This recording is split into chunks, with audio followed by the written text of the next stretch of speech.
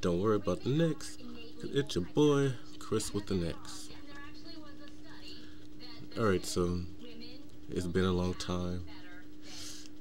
Shouldn't have left you. I'm just being silly, y'all. So I just want to talk about the whole Christina Grimmie situation. Um, just this week ago, uh, she was from The Voice. She was an up and coming singer, and she was killed by a deranged fan, if you can call that person a fan. And no, I wasn't like a big fan of her. I didn't really know. Like, I have seen her around, but when The Voice comes on, I'm usually like busy, or like I said, I've been working a lot, or I at school or something. So I watched more of American Idol. But even though like I was like a super fan or anything, you know, I think this crime is very heinous and it's very devastating. And as you all know, it's hard to get into the entertainment industry. Period. I ought to know. I'm trying to get in myself. It's very hard. And she was on Adam Levine's record label.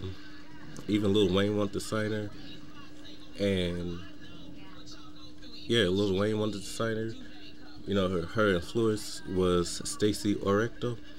Now, if you know Stacey Orrico, she was in 2004, 2005. She came out with an album, her self-titled album.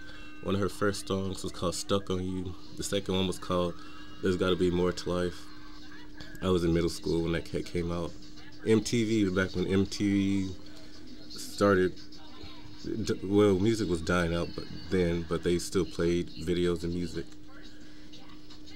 And yeah, it's very hard to get into entertainment industry, period. And she was accomplishing her dreams. She was actually like doing what she loved to do. And this man decides to stalk her for like 3 years and decides he wants to kill her. And this was after while she was signing autographs. And the visual of just of thinking about that is like, that's crazy. That's like that's heinous. She was 22 years old, born in 1994. Like, that's crazy. It reminded me a lot of Rebecca Schaefer, from the TV show in the 80s, My Sister Sam, which was a show about this design photographer letting her teenage sister live with her. It was on for like 2 seasons, and yeah, this Rebecca Schaefer's, her career was growing too. And this fan, if you could call that person a fan, that person hired a private detective, because back then this was no internet, so this person hired a private detective to get her address. That private detective got her address from her driver from DMV. So this person traveled all the way to where she lived in West Hollywood, and at first she signed the autograph for him, and then after they had a conversation, she told him not to show up at my house again. And then he left, had breakfast, came back. She opened the door, and then he just shot her like about 3 times, and she died. And he's still in jail. I think he's still in jail, or he probably died. I don't remember. But yeah.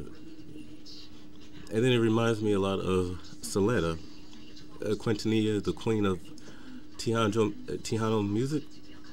The only thing different with Selena and Christina is that Christina didn't know this guy. He apparently did not know her. Yolanda Salivar, who killed Selena, she knew Selena's. She pretended to be a friend, basically. And that's why I always gotta say, you gotta watch these people nowadays, because fake people don't show themselves up no more. They start calling you babe, bro, or friend. They don't express their hate as much as they want to, because then everybody knows they're fake. I just want to talk about that, because that's just, it's crazy, It's heinous. It's unbelievable that people are actually still, shooting people.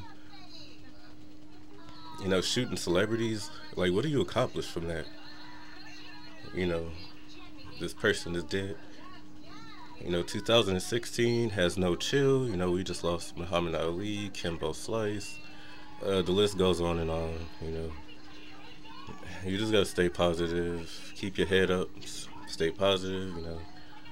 Negative, being negative, being evil, uh, being evil. Evil never wins. You might think it does, but at the end of the day, karma is karma always gonna catch up to you, and it's gonna happen to you when you least expect it. You know, you might have did something shady when you was 14, and then you might turn 30, and one day you walking down the street like you in the movie Saturday Night Live, and you find $20 on the ground, you all happy.